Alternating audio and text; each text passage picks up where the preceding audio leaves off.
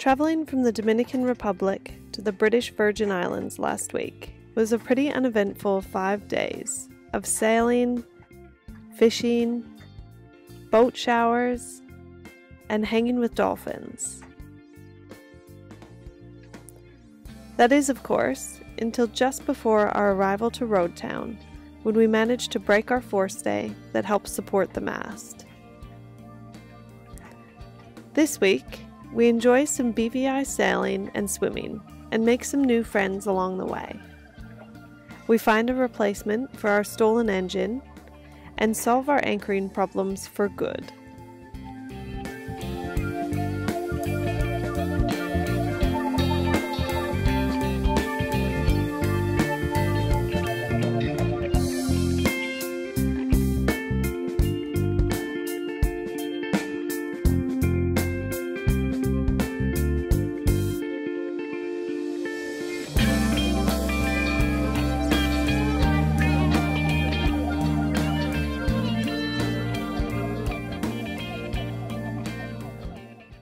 Now that our mast was properly secured again with a new forestay, we were ready to test it out. And I can't think of a better place than the BVI's with its short island hopping and easy sailing. Our first stop was up to Jost Van Dyke, an island popular for 2 fun beach bars. But first, we had a job to do. We had just purchased a new used dinghy motor from some fellow cruisers, and now friends, in the BVI's, and we needed to make a bridle for the dinghy. This would help us to raise it up on a halyard each night, where we would also lock it. The most common and secure way to store your dinghy among cruisers, so that hopefully there would be no more nighttime thefts while we slept. We tried to capture the sunset for you from up on the hills of Jost Van Dyke, but the view of all the charter boats at night was much more impressive, and it really made you realize how many boats are packed into each small bay. What you doing? Watching these guys. They've just dropped their anchor, like on our anchor, like dropping it nearby, and you go, ooh, I'm worried they might swing into us, but dropping it on it, and you think, they want to sit where we're sitting. Look how close they are, and they're not even done falling back on it. Actually, they're pulling it in now.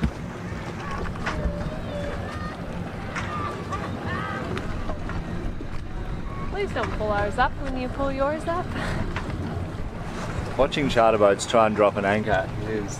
Well, this boat's from Puerto Rico. I don't know if it's a charter, isn't it? Oh, surely. That's one of my favourite things. It's hours of free entertainment.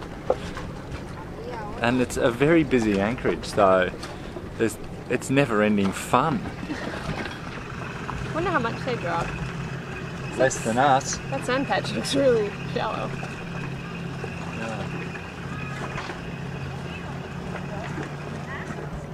Now their buddy boat has come over and is trying to anchor super close to them as well.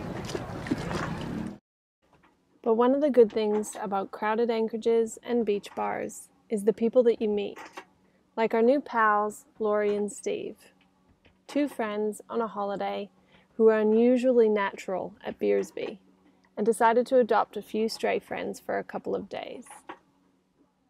We explored a few places together on the island of Tortola for both snorkeling and a couple of drinks. But before we knew it, it was time to say goodbye. They did, however, give us all their BVI travel tips, so the next day we decided to check out a couple of sites that they recommended, and first up was the Indians, a group of rocks known for good snorkeling on our way to our next anchorage at Peter Island. Spent all my time picking 4-leaf clovers up on a hill made from gold and silver. If it weren't for my mind, I'd say I'm getting older. Hold on to time so I can say they're over. Spent all my time picking 4-leaf clovers up on a hill made from gold and silver. If it weren't for my mind, I'd say I'm getting older. Hold on to time so I can say they're over. Sun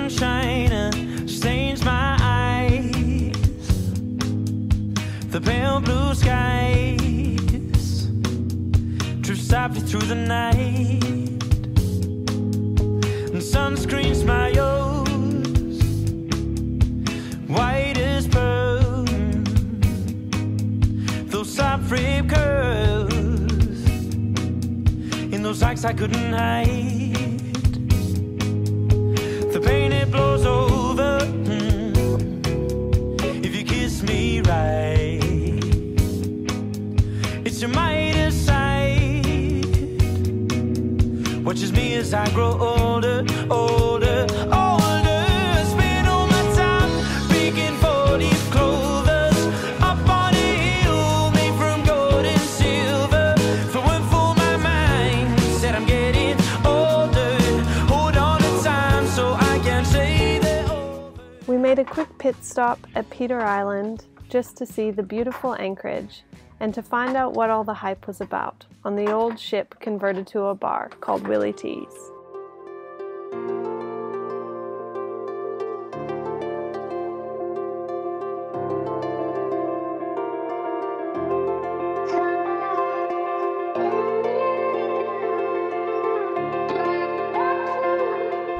We are leaving Peter Island, heading up to Beef Island, and although Peter Island is a beautiful spot to anchor, it's also a pain because you anchor in 40 feet of water, 35 feet of water, so it's horrendous when you don't have a windlass picking up the anchor in 35 feet of water. It's tiring. You got to mentally prepare yourself when you wake up in the morning. Picking up the anchor in 35 feet.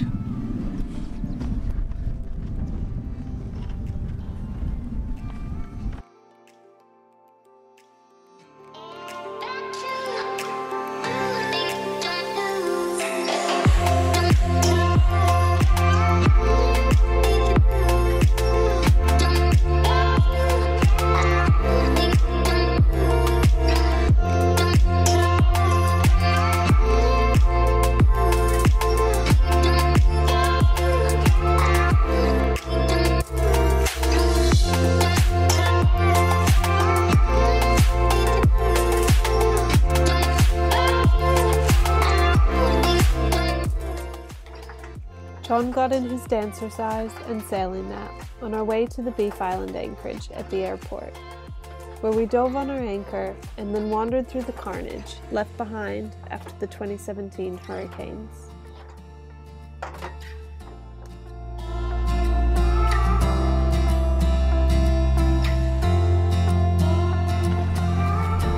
I've just got back from diving on the anchor, so we dropped the anchor and put the snubber on, and then our normal routine is to back up on it to check that it's nice and secure.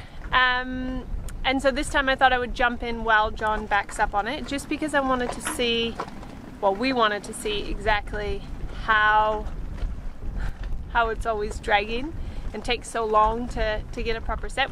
I jumped in, got down there, and John backed up on it, and you can see already it was buried in okay. It doesn't, I don't think it always falls at that good of an angle. But as soon as he starts to back up on it, it just starts to drag, even if it's at a good angle, dug under some sand. And so I buried it in a little bit more. It seemed to hold enough. I mean, I think the chain does half the work, but the anchor certainly doesn't always pull its weight on the other half. So it seems okay for now. It's a relatively protected bay, so we aren't too worried here. And yeah, we're in this bay because we're meeting some friends of ours who've picked up a new anchor for us.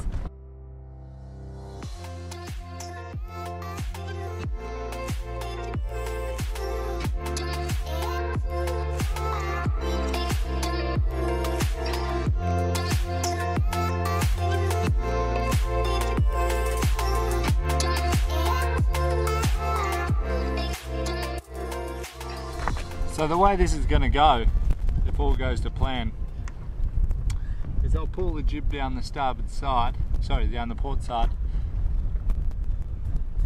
and then once it's all the way out, I can quickly let go of the halyard, jib halyard, and I should be able to walk forward and pull it all down, and it shouldn't go in the ocean, and we shouldn't sail forward on the anchor because it's only like 3 feet in front of us. There we go.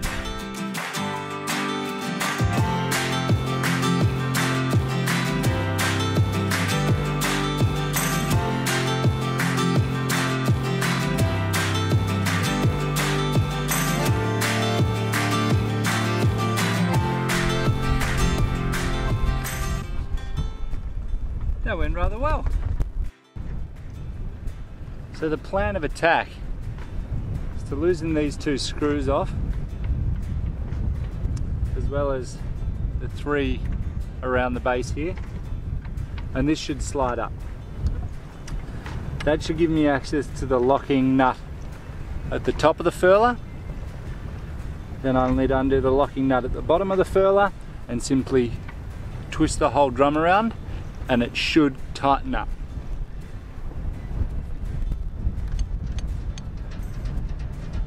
Yeah, it definitely needs to be a little bit tighter. I don't think I quite nailed it the first time round.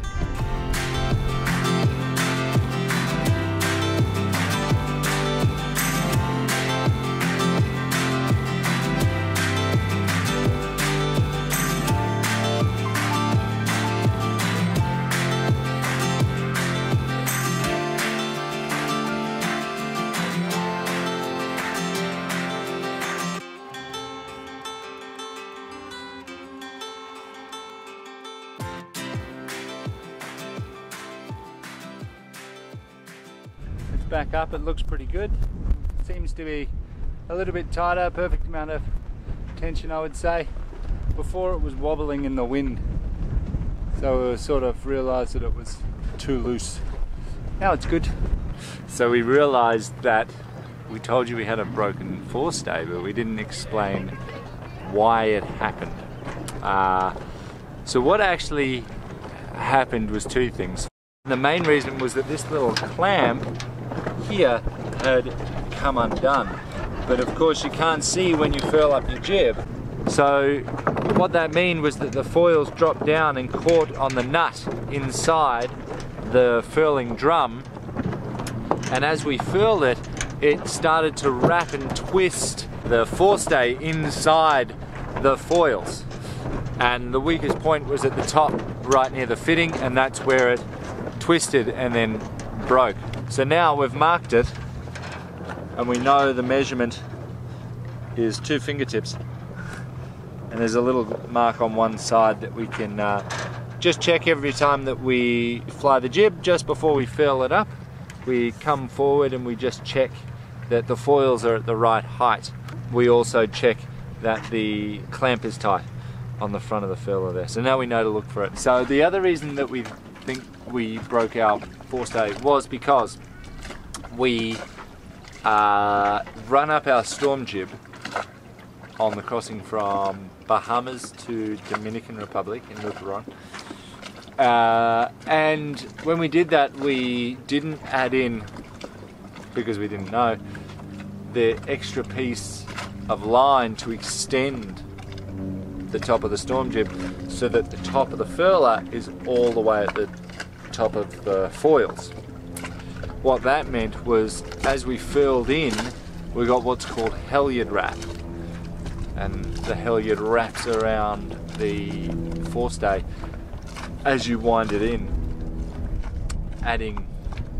twists it up, and we think that led to some weakening of the forestay as well. So now we know, we've learnt 2 things. 1, make sure your foils are high enough, and 2, extend the top of that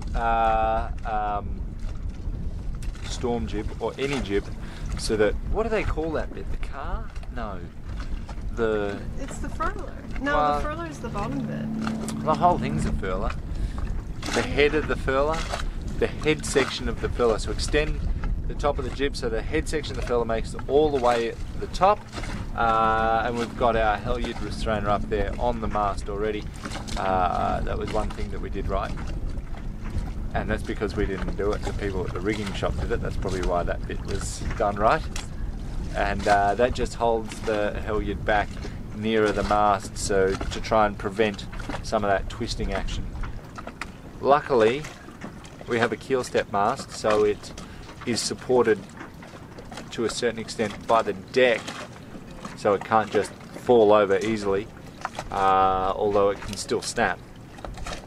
Even having a furled jib, you get some support at the front of the mast because it's attached to the furler at the bottom, and then it's obviously attached to the halyard at the top, so it does give the mast some support even though it's loose, and can just give you enough time to, or gave us enough time to stick 2 halyards up and create a little bow bridle to take most of the weight off the jib, because it's definitely not good for the jib using it as a forestay. You live and you learn. We got out alive. We are just settling into the new anchorage at Beef Island, where we have dropped Zach off at the airport after 5 weeks, and now it's just going to be 2 of us on board for a while, which will be a bit strange. And we're also meeting our friends that we met in Nassau, a catamaran called Sarabi, and they are coming from Puerto Rico to Beef Island, and before they left Puerto Rico they stopped at a West Marine, so we asked them to pick up our newest purchase. Wow! Sarabi just stopped by and brought us our newest addition to the family. Our, what is it, a 15 kilo? Yeah, 33 pound Rockner anchor to replace our 35 pound CQR. So we've gone down in weight, apparently, and up in holding ability. So it's exciting. Oh, it's going to rain. I better take this inside so it doesn't get rusty. Quickly. It's okay, Rockner. What about me? No. Oh, it's okay. We're safe. Open it up. It's really starting to rain now. Stay tuned next week to see us get all dressed up in celebration of a special anniversary at a beautiful restaurant, before we set out to another new island, where we have this popular tourist attraction all to ourselves. Then, see how our first drop of the anchor goes as we finally get rid of the old CQR for our brand new Rockna.